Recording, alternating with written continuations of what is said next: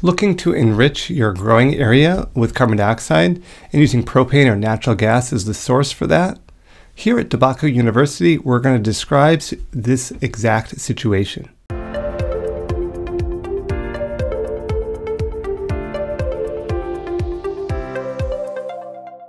All right, let's get into the video using propane or natural gas as carbon dioxide source for cannabis production. So first off, just a general word of caution. Some of these units can be a potential fire hazard, so caution when you're using these.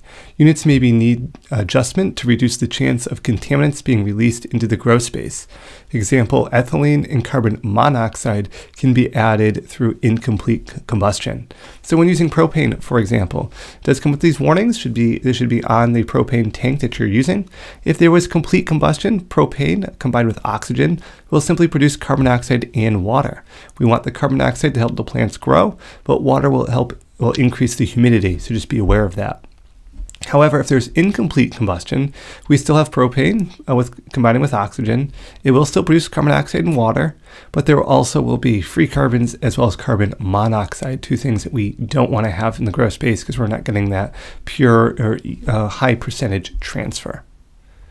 Now, specialized natural gas burners, this is what they would look like.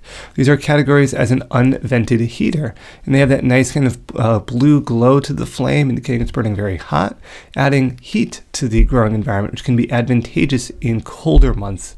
But be aware that plants can only utilize the carbon dioxide during the lights on cycle of the photosynthetic process.